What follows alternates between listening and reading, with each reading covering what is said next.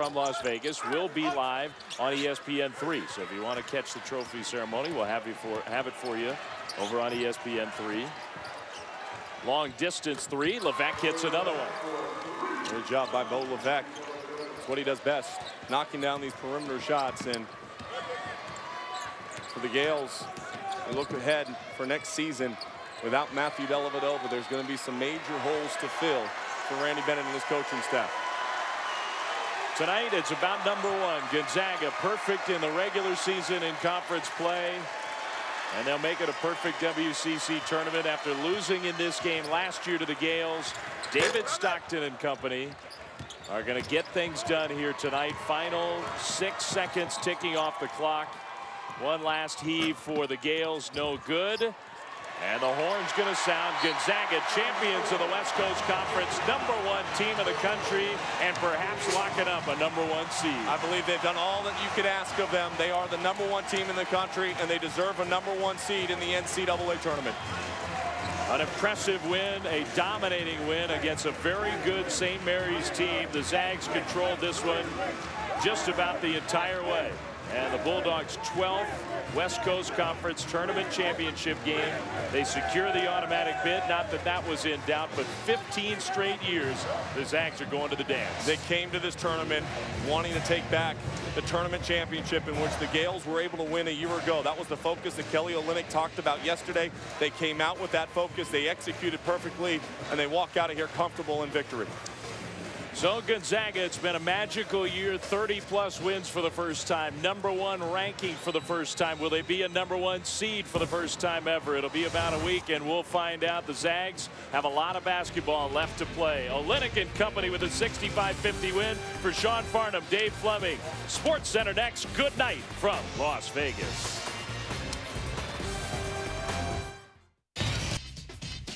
Oh, let's play some college hoops, shall we? St. Mary's and Gonzaga meeting in the WCC title game for the 5th straight season. They split the previous 4 contests. Early going, Gonzaga down 1. David Stockton pushing to Gary Bell Jr. for the lay-in. Zags up 15-14. Seth Greenberg here with me. Coach, anytime you want to chime in, just chime in. Stockton, welcome. Stockton knocked down. He looks like his daddy. I'll tell you one thing. He can shoot the 3, but he can really drop dimes. Yes, he can. Speaking of his daddy, there he is. Kelly Olynyk. Who is your daddy? Steal in the dunk. Zags up 8. Olynyk, a Wooden Award candidate. This guy can shoot the 3. He's active defensively, and he's the best low-post scorer in the country. And there he is again. Tough catch and finish. Zags up 11. A little later, 51-34. Stockton, nice bounce pass. And homeboy picked it up. I think that's one of those Sports Center potential plays of the day. Just might be. A tenner.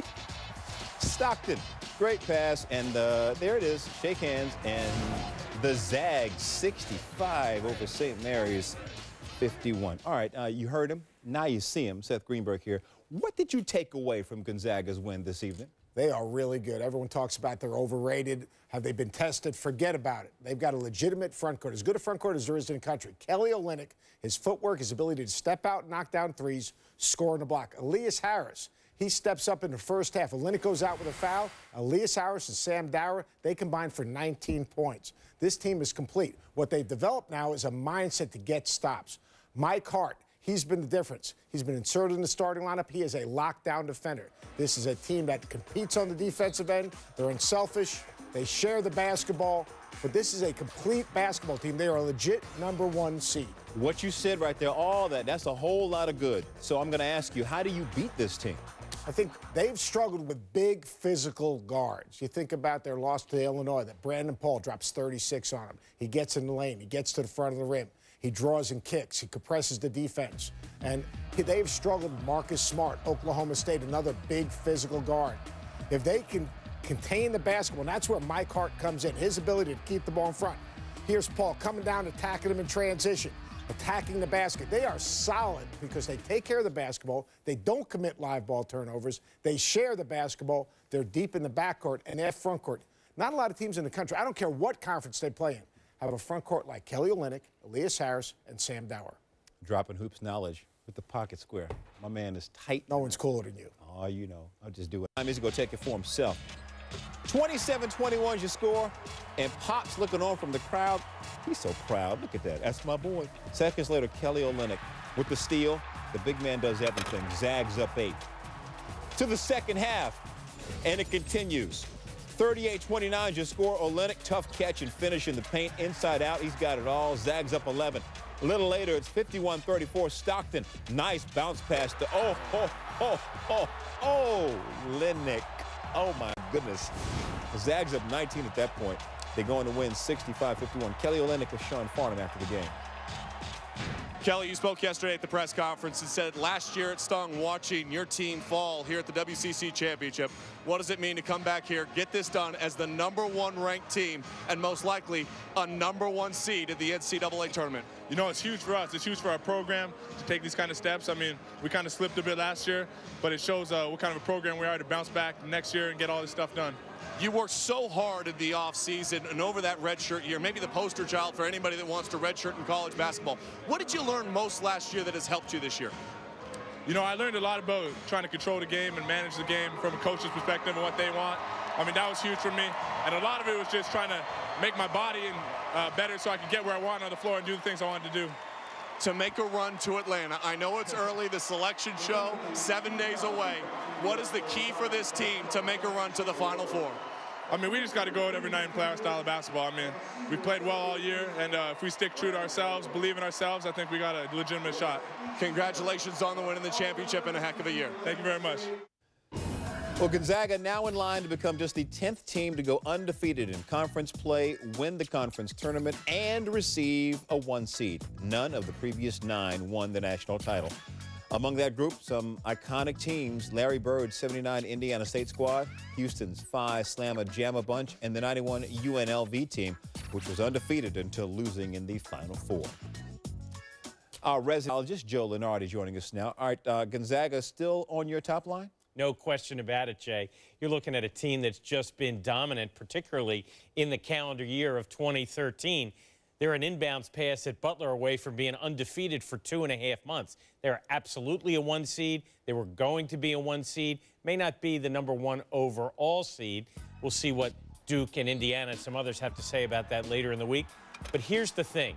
Being 1 in the West is what matters for Gonzaga. 1 overall means nothing. They need Salt Lake City, LA, and their best ever chance at a Final Four in this 15-year run of excellence. 1 overall means nothing, you said, but it would be kind of cool for them. I'm sure they would like it. So what needs to happen for that to happen? It would be great for the PR for the school and for the program, of course, but competitively, there isn't really an advantage. Here's the deal.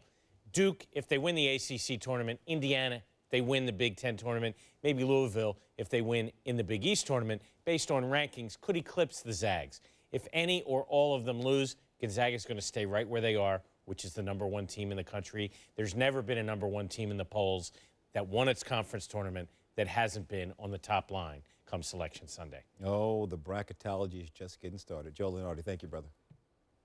Against the Knicks. Wow. Hey, let's go to our top plays, okay? Number 10, Baylor, Iowa State. 5 seconds left. Nia Johnson just going to throw something up, and this just going to go in, beat the buzzer. Baylor wins 75-47. Big 12 champions. Here's number 9, NIA Division II semis, Brendan Beasley. William Penn against Grace. That's Beasley for William Penn. They win. Number 8, James Madison, Northeastern. Devin Moore. Quick crossover, one fluid motion that sends the alley-oop to Andre Nation for the flush. More to come from JMU. They had a good Monday. Women's junior college basketball Region 6 championship game. Ashley Torres, running jumper, double pump is good. Highland Community College advances to the NJCAA D2 National Tournament. Number 6, Nuggets and Suns, Corey Brewer to JaVale McGee. Oh, my. He had a hand in his face. More to come from this game. James Madison, Northeastern, Charles Cook. Rejection of Zach Stahl. He's got the high socks. No, are those knee pads? What are they? You do number 4. I can't say dude's name. Kaspers Dogovins. Thank you. An unbelievable pirouette, but Tuukka Rask up to the task. I'll do number 3. Nuggets Suns, Ty Lawson. Yeah, I could do that, really. Very good. There's the alley-oop from half court to Kenneth Fareed. Look at this one more again. Up and in. Nuggets win 108-93. Number 2, St. Mary's Gonzaga. Listen up. The Gales are all out of sorts. What a bounce pass. Oh!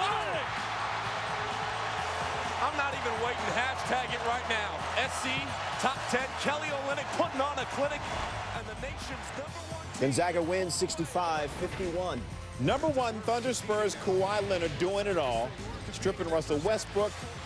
We're going to go behind the back and transition and finish over Kendrick Perkins with left-handed. Spurs win 105-93. I like that.